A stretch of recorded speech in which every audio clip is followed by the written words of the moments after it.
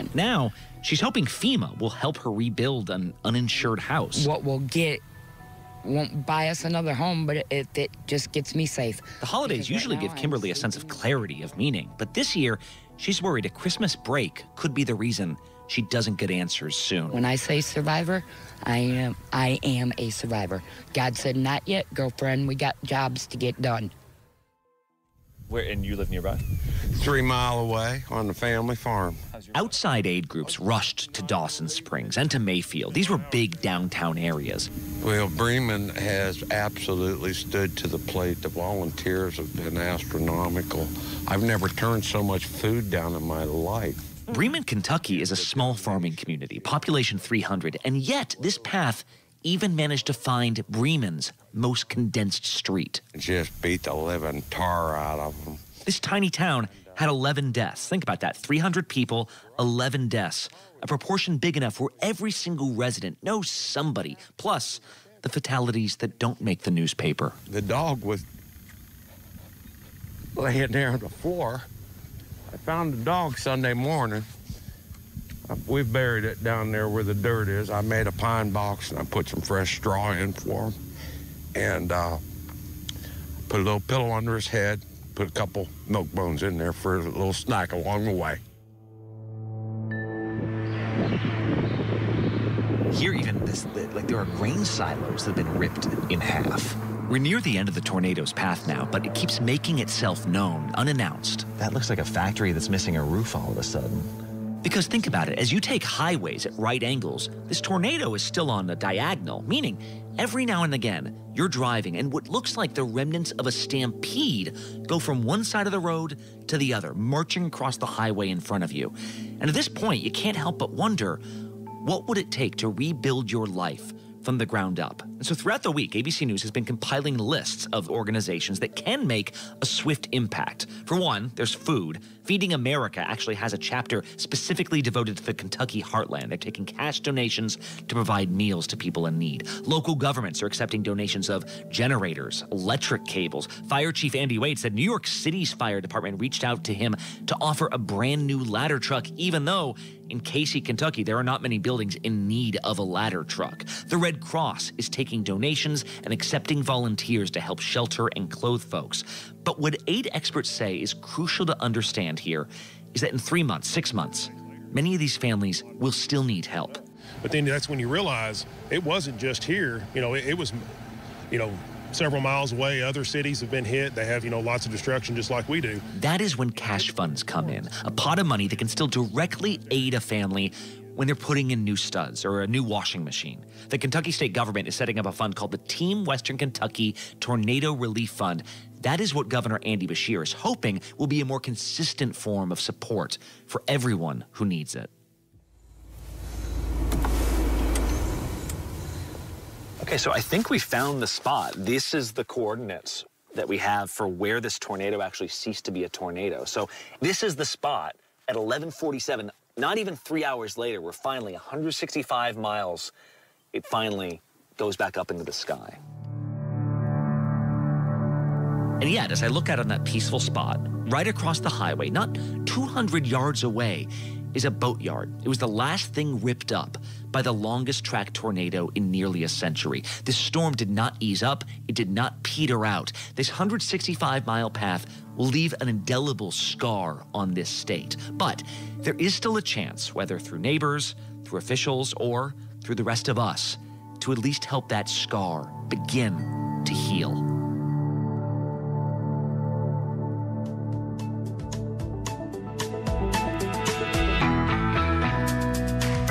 Our thanks to the countless Kentuckians who gave their time during perhaps the most trying period of their lives, just to try to help me and the rest of us understand what it's like to be fighting for your life. They talked to me in the hopes that others can get the help they need. Throughout this road trip, survivors kept telling me, I don't want this for myself, but I do have a neighbor. I need to make sure get some help from the public. So with that in mind, those aid groups I listed We have links to those organizations in today's episode description. So seriously, you can just pull out your phone right now. You can click one of those links.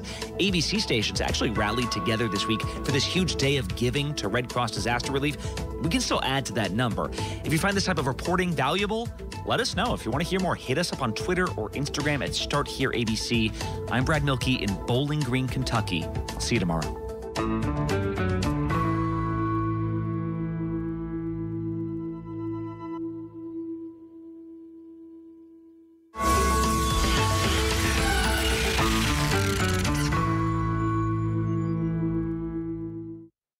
More Americans choose ABC News, America's #1 news source. This is what being live is all about. This is ABC News Live. All right, we're gonna move back. Let's move back. We're surrounded by people squeezing into this bomb shelter. We're on an urgent delivery run. Not afraid to go there. So my question, Mr. President, what are you so afraid of? Breaking news, live events. This is the moment. Streaming straight to you, anytime, anywhere. You just met one friend right here. You're watching ABC News Live. Thanks for streaming with us. Admit it. These days, what you need to know. Seems to change just about every day. What is it that you really want to know, need to know? To help you not just get through your day, but to make the most of it. Feel smarter. Feel better. Feel happier.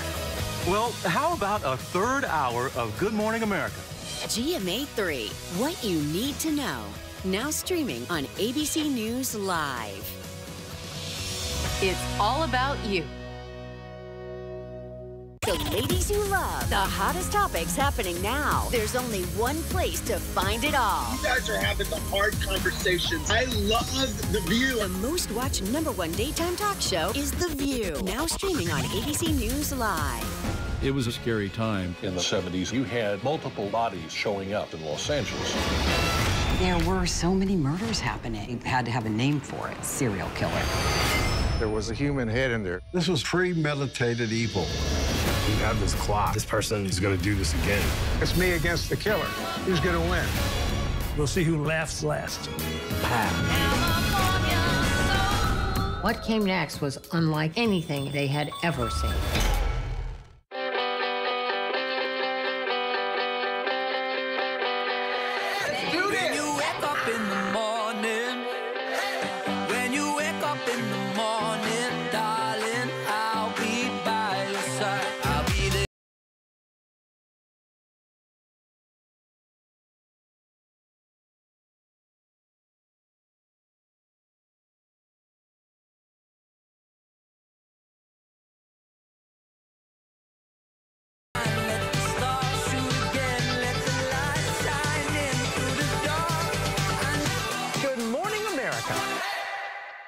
ABC News honored winner of 9 Edward R. Murrow Awards, more than any other network, including winning for the 3rd straight year the award for overall excellence in television.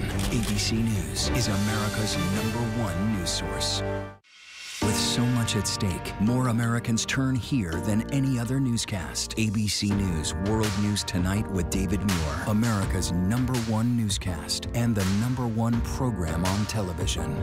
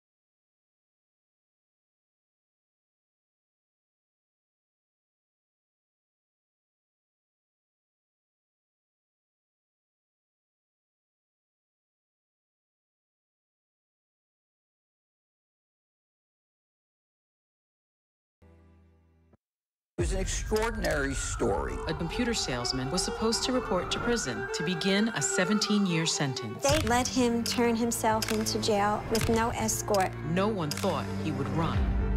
How do you evade capture for 25 years? How do you do that? Now, join the search, following the U.S. Marshals as they uncover new leads in a global manhunt. Can you help catch this fugitive? Have you seen this man? Have you seen this man? Have you seen this man? Listen and join the all-new hunt wherever you get your podcast.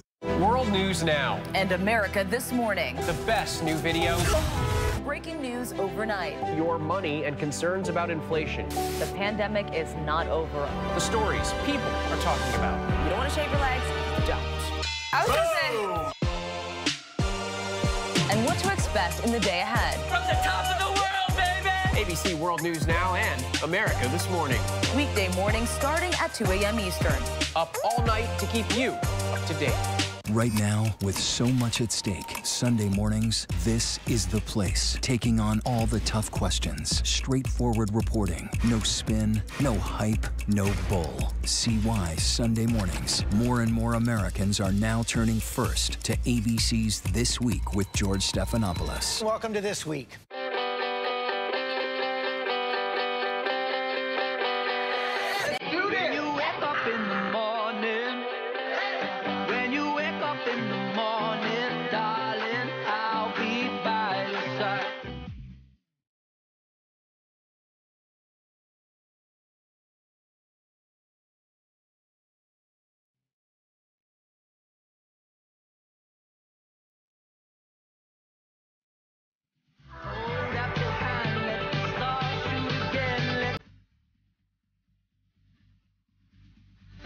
Good morning, America.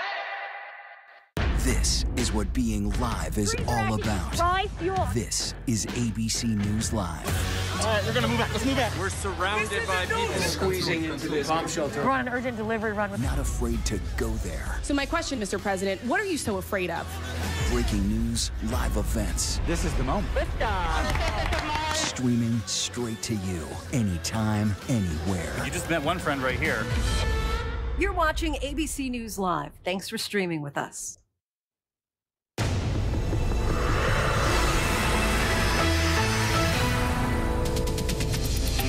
Good morning, everyone. I'm Terry Moran, and thanks for streaming with us. The Omicron variant is spreading at an alarming rate in the United States. President Biden issued a stark warning, saying even vaccinated Americans are at some risk, and telling the unvaccinated their decision could be the difference between life and death. But he insists the country's not going backwards. We're prepared. We know more. We just have to stay focused.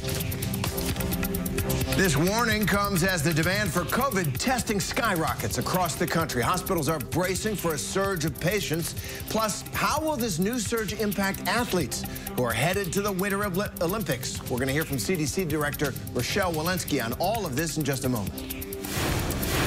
Delta Airlines is now warning that the Omicron surge could cause staffing shortages and lead to, quote, significant disruptions ahead of what's expected to be the busiest travel day in almost 2 years. This as the FAA announces new measures to crack down on unruly passengers.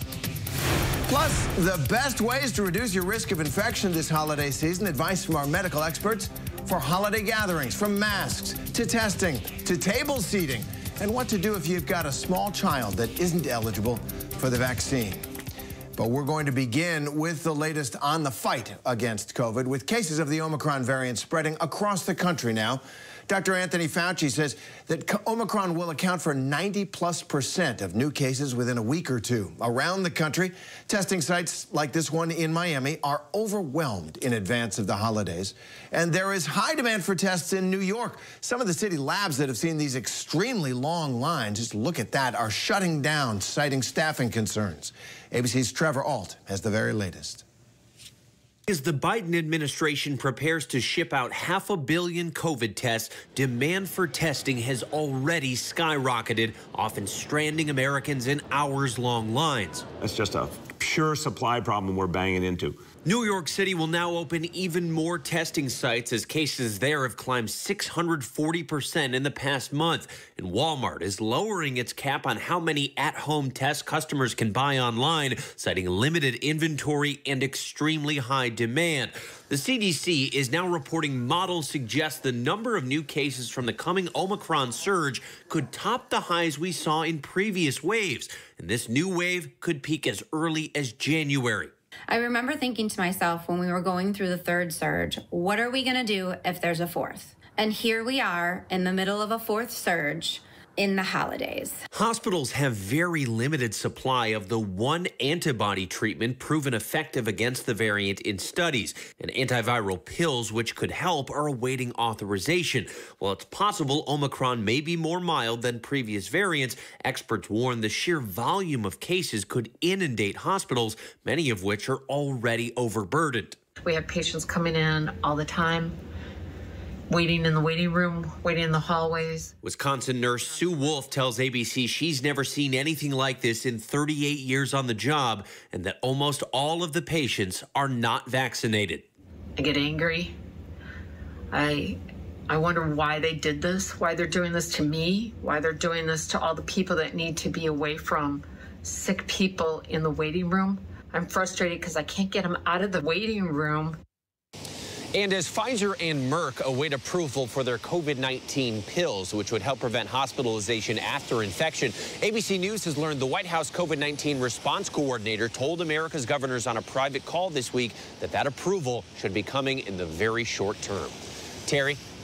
Good news there. Trevor Ault in New York with that report. Thanks very much. And President Biden promised action in the fight against the Omicron variant. In his address from the White House yesterday, the president set a goal of at-home COVID tests delivered right to your door. We'll see about that. He also sent a stark message to Americans who are not getting the vaccine. Rachel Scott is in Washington with more. The Biden administration is preparing to ramp up its COVID-19 response, planning to distribute 500 million free at-home rapid tests in January to any American who wants one. We'll be getting these tests to Americans for free. And we'll have websites where you can get them delivered to your home. With the Omicron variant spreading at an alarming rate, the president telling vaccinated Americans they're at risk too. Because Omicron spreads so easily, we'll see some fully vaccinated people get COVID, potentially in large numbers. But these cases are highly unlikely to lead to serious illness. And delivering a grave warning to those who have refused to get their shots. Your choice can be the difference between life or death. The president acknowledging Americans are frustrated and tired, but insisting the country is not heading backwards. This is not March of 2020. 200 million people are fully vaccinated. We're prepared. We know more. We just have to stay focused. The administration also calling in 1,000 additional military doctors, nurses, and paramedics to help and tapping the national stockpile for extra supplies. Biden on the defensive when asked if his administration was too slow to respond. No, it's not, because COVID is spreading so rapidly. If you notice, it just happened almost overnight, just in the last month. But the reality is, those tests in January will do nothing to help Americans who are lined up today, scrambling ahead of the holidays. The president was in close contact with a White House staffer who tested positive for COVID-19. He has since tested negative, and we are told he will be tested again today, Terry.